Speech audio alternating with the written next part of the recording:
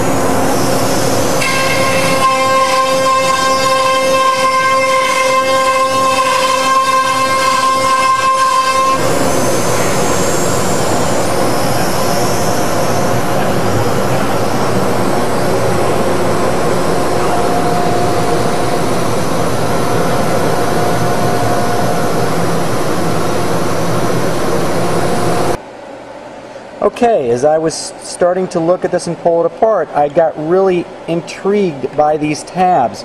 You see the tab on this part? I mean, it is so thin, none of these parts moved, and look at this. There's your piece. It's flawless, just flawless. Here's the next one. This little fellow right here didn't move an inch. Look at that. Right out of the board, like butter. This was a demo file sent to us by AMSEC, and as I pointed out during the cut, they're using tabs on the full sheet. We really only needed tabs for the small parts. In any case, the parts snapped out beautifully, which speaks to the flatness of our table and the care we take to square up the spindle. Thanks for watching this Freedom Machine Tool video.